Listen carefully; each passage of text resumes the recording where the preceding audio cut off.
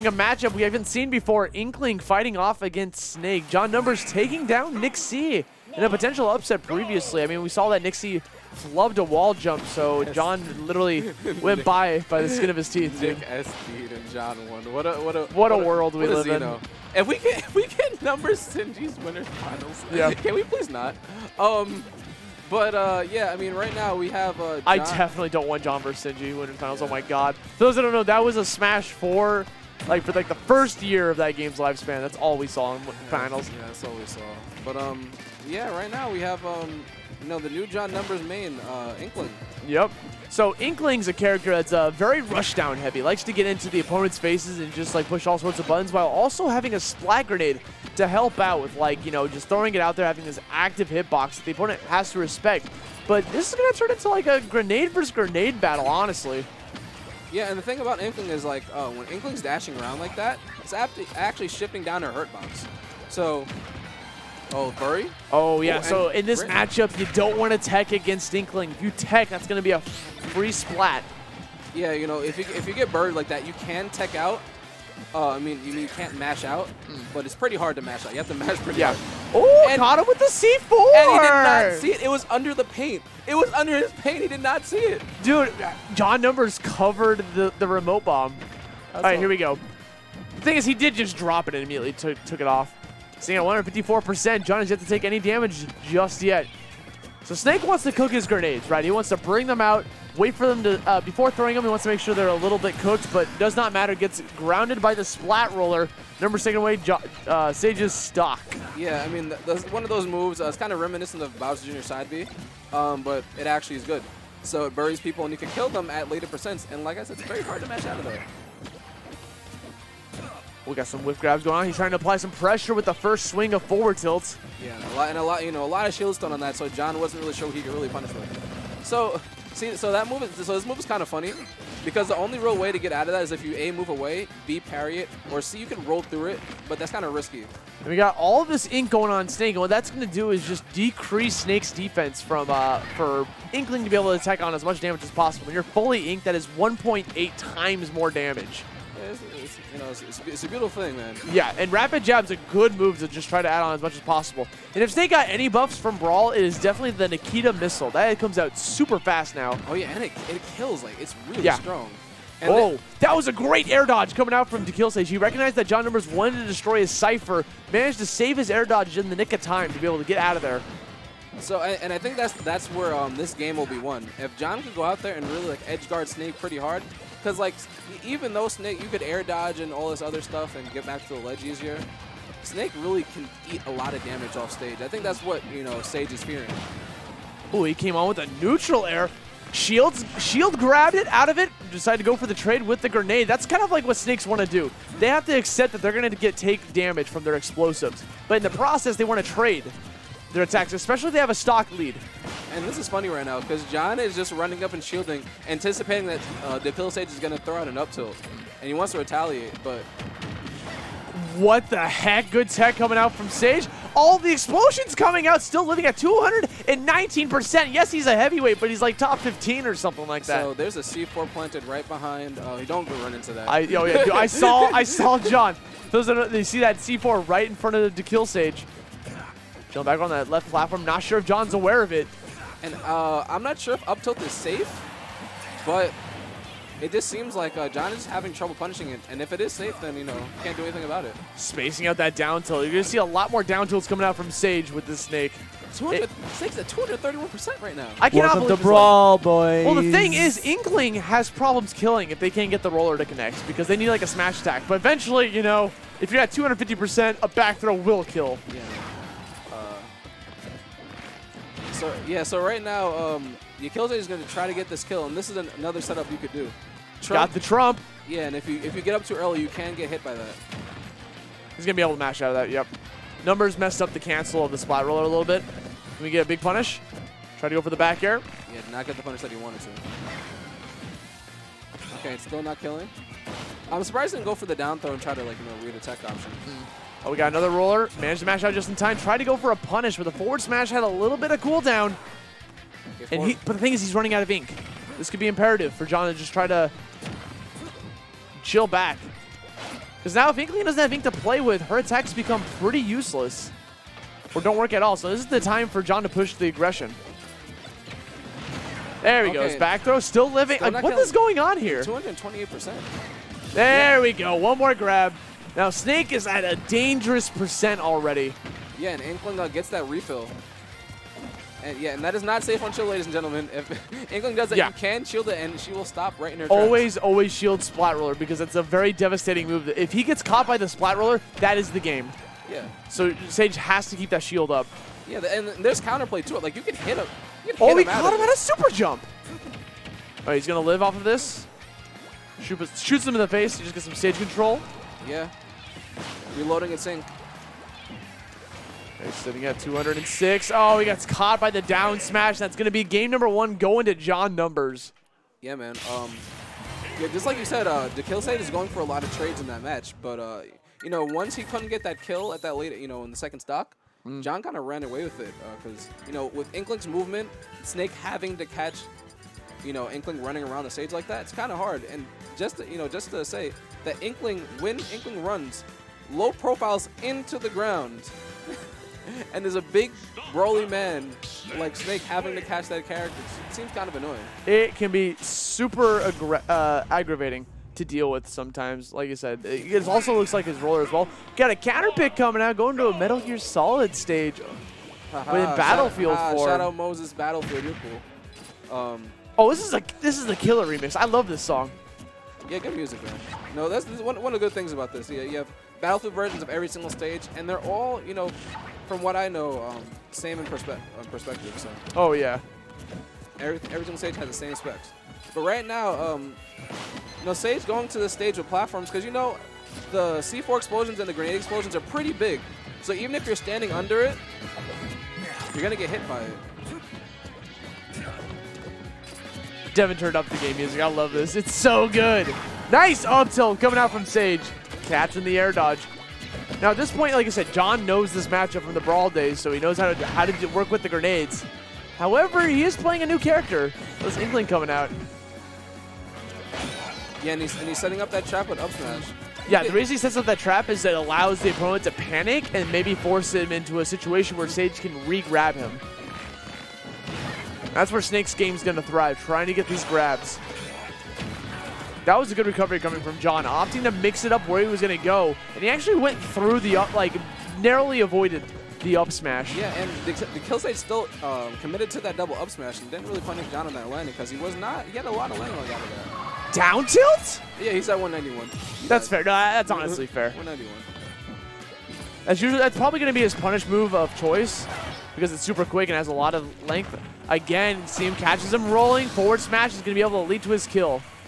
Yeah, man. So, you know, so he's in game right now. Wants to get that forward tilt to apply some shield pressure. Yeah, so it's good that John is really putting the pressure on dekillsage, because if you let Snake, you know, run away from you, set up all these grenades and bombs, like, you're just gonna get hit and trade, and not a fun sight. Oh yeah, point blank shielding that. With jab into forward tilt? Yeah, setting up that trap again. I mean, John, you know, John rolling right through it. Ooh, looked like a missed input by Sage. Yeah, anytime he goes for a forward, he very rarely wants forward smash. Yeah, and, you know, and John playing that range battle with Snake, because he knows when Sage is setting up the grenades like that or in the area around him, he knows that he wants to trade, he wants to tack on a whole bunch of damage. So he's using his own projectile to deal with that projectile. So good stuff by John. Okay, try and recover high to avoid. Good caught trap being set by Sage. I didn't even see it coming. He had a C4 down there. And then it just seems like John is rolling over the C4s with the paint, and then they're just gone. But again, a great edge guard coming out from John immediately. He taunted. Hey, and you can cancel those taunts, so he got out of danger. Woomy. Yeah, you can taunt cancel in this game, dog. Not Snake. Snake cannot. No, because any taunts that have like an attack on it can't be canceled. And he spawns a box when he taunts. Same thing with like Luigi's down taunt. Okay. Okay, nice down tilt trying to cover any. He's sticking him. Nice catch. Okay, at that point, when you sticky someone like that, you're just trying to like wait for them just to push any button and then just let it loose. Also, Sage is definitely playing the trade game. He doesn't matter if he gets caught by a grab or whatever. If he has a grenade spawn, he'll gladly take that trade because he has a giant lead right now. Yeah, and you know, he's the heavy character, so it's going to take a lot more for Inkling to kill him than the other way around. He's got to be careful, though. That it's starting to get even. Yeah, and this is part of the matchup that Sage is definitely worrying about. Up tilt on the edge of the stage. Woohoo! Dekillsage taking away game number 2. Oh, my God. It's almost like we're back in 2008 again. Yeah, dude, this is great. I'm getting like nostalgic feelings watching this somehow. Even though this is the first Ultimate tournament and I've never seen Inkling play. It's hilarious. Ooh. This is hilarious. This is like the funniest thing ever.